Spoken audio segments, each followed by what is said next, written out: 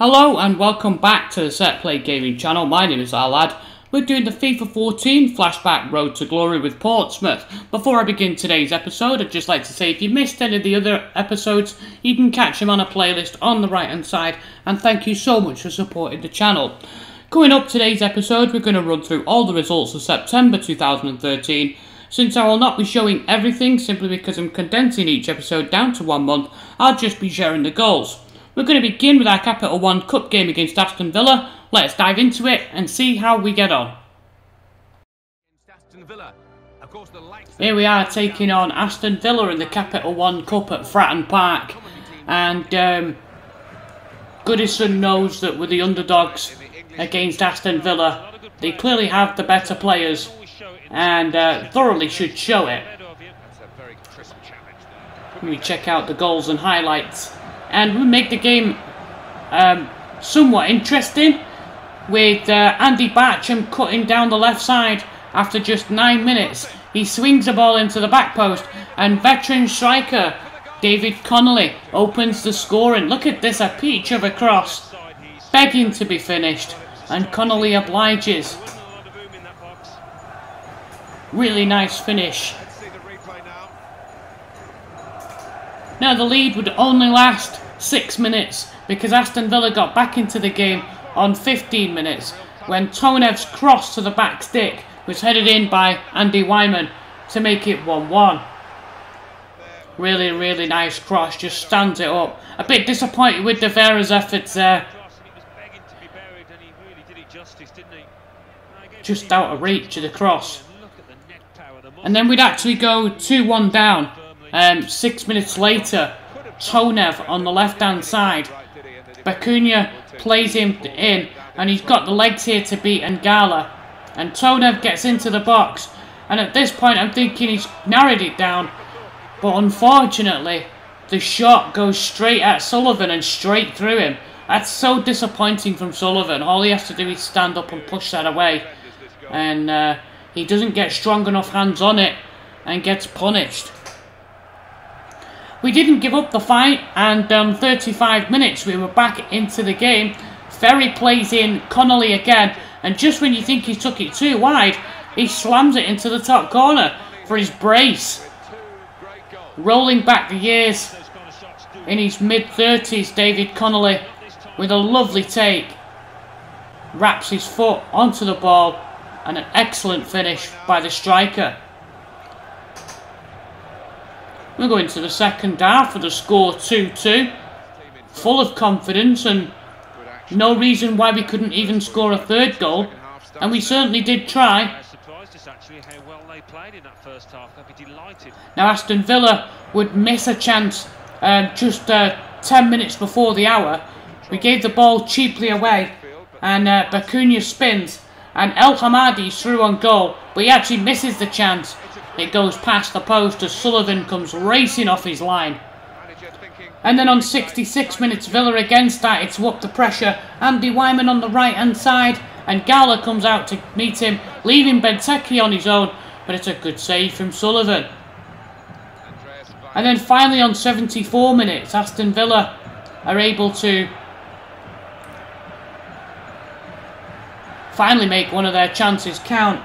Benteke gets tackled, but he gets the ball back here into the box, and nobody makes a strong enough challenge, and he just carries that into the 6-yard box. It's criminal really that he was able to get so close to the goalkeeper and just dinks it under Sullivan as he comes out. Benteke, when he came on, caused us all sorts of problems, showed his quality and scores there.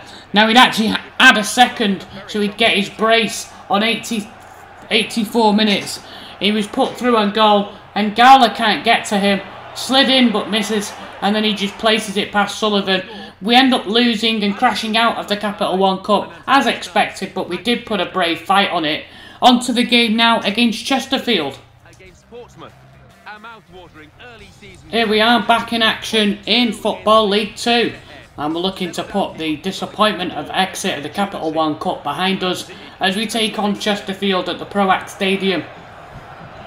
Won't be easy though, because Chesterfield are going well this season. and I thoroughly expect that Chesterfield to be in and around the playoff places. And so it proved to be. After 6 minutes, Darikwa was put through into the box, and he slams the ball in for the home side after just 6 minutes. A lovely pass from O'Shea. He shows good balance and control, and he finishes it before Sullivan can react into the corner.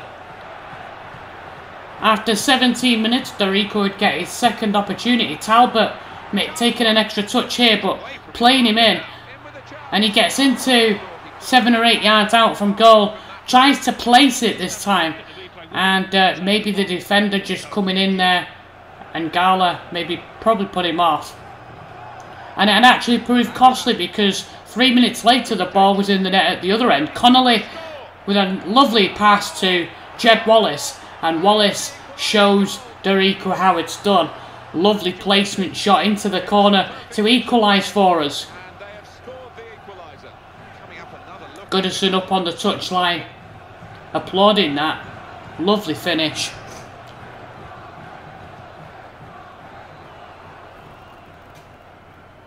And around the half-hour mark, Chesterfield would almost get themselves back in front. We know how good Doyle is. And here he is. Look at this skill. Doyle wriggling his way through the defence, and then forcing Sullivan with a parry away.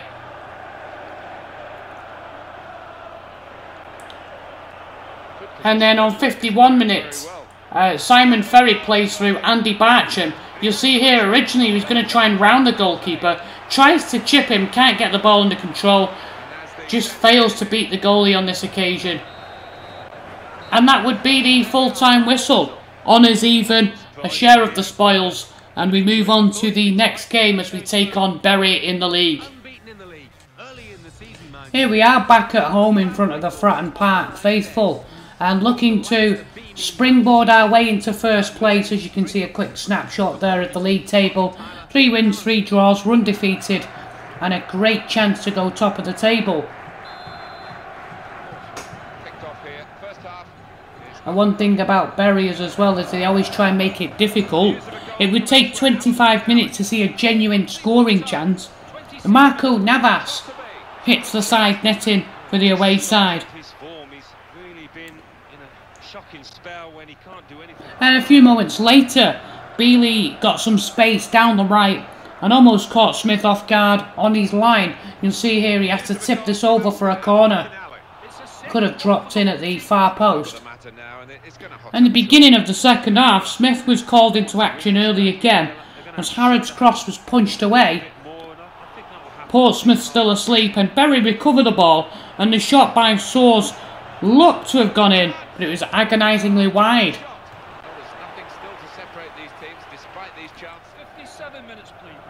And Portsmouth looked to open the scoring on 57 minutes. As this cross comes in, Johannes Ertel collects the ball, and he drags 3 men over and then plays it to George Branford. And unfortunately, he squanders a good chance shooting wide. A few minutes later, Ashley Harris, making a nuisance of himself, actually picked the pocket of Luchin and set up Branford again. You'll see here, and he skews his shot wide for a second time. Now Bury kept on coming at us, and Smith was excelling in goal, making a great save to deny Obadei from the free kick.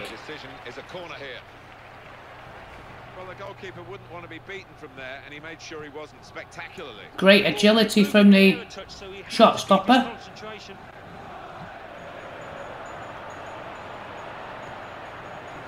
And so a cold, rainy night at Fratton Park ends goalless. A little bit frustrating for Goodison's men, being held to a second successive draw. On to the next match against Morecambe. Here's some highlights now to show you from the game against Morecambe. And we're at the Globe Arena for Football League 2 action. Pretty sure at this point of the season, even though it's early going, that Portsmouth would be favourites to win this game. And we'd opened the scoring after 11 minutes. Didn't take long. Marcos Painter with the through ball to Andy Barcham. It's a lovely take by Bartram. He really got a lot of power behind that. Neglecting to cross for Connolly or Adjumang, he took the chance himself, and didn't he take it well? Really nice finish past Roche. And 2 minutes later, the ball was in the net again. Mutikil's long hit and hope found Adjumang, and then Bartram's through pass enabled Connolly to be one-on-one. Despite Roche's best efforts, Connolly tapped in the rebound. Tried to place it, Roche guessed, but then by saving the first shot, it just fell nicely, and Connolly knew not to take a touch there.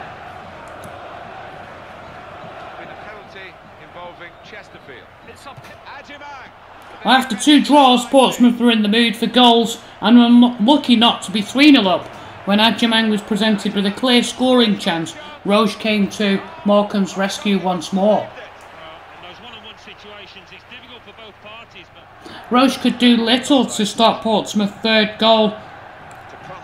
A lovely combination of passes, and Connolly showing excellent ball control. Johanna Zertel then finding Bartram on the left, who crosses it back to Connolly, and a wonderful header from him to make it his brace. One of the better team goals that I've scored this season. And Goodison happy. Lovely connection from Connolly.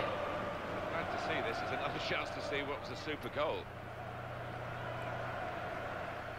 And a few moments later, there's a penalty at the other end as Williams broke into the box.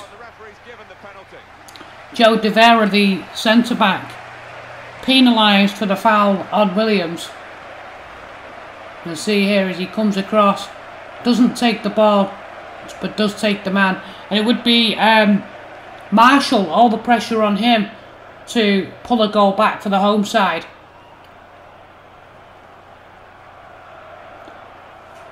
And Marshall saw his penalty saved by Sullivan, and as Portsmouth recover the ball here, Bartram's attempted back pass was intercepted, and Morecambe took advantage. Dodds' cut back with the header, and Marshall makes amends for his penalty miss. Supplier here because he put it right on the money for him to meet it with his head. Yeah, maybe a dying art in some respects. And thankfully for the Morecambe home side, they did have something to cheer about.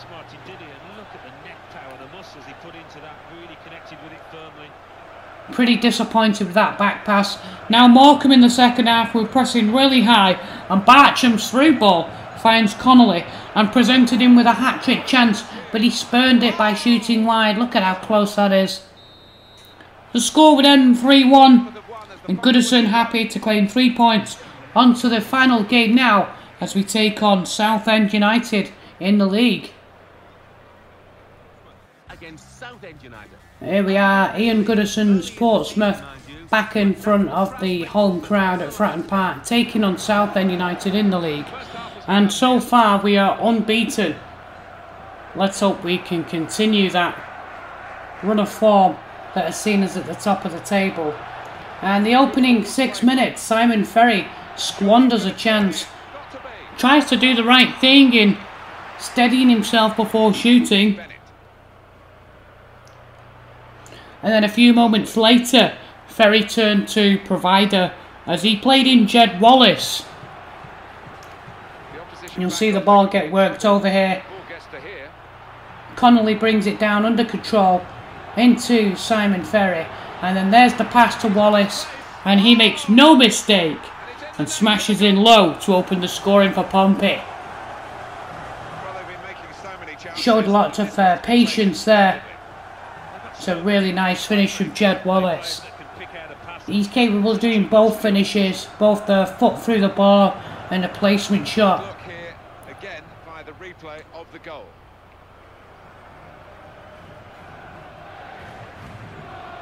And then just before the 30 minutes, Portsmouth added a second goal. After losing the ball, the high press won it back, and Connolly was able to play in Andy Bartram, who scored into the far corner to double our lead.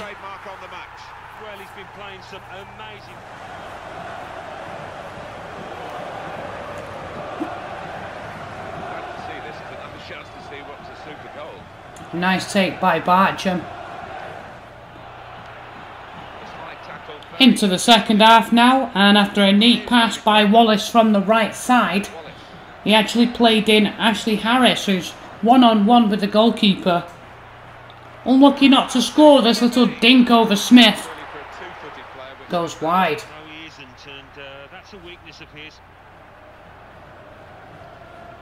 Lovely little toe poke over the goalkeeper. And Southend tried to get back into it after the hour, and it was Straker at the back post.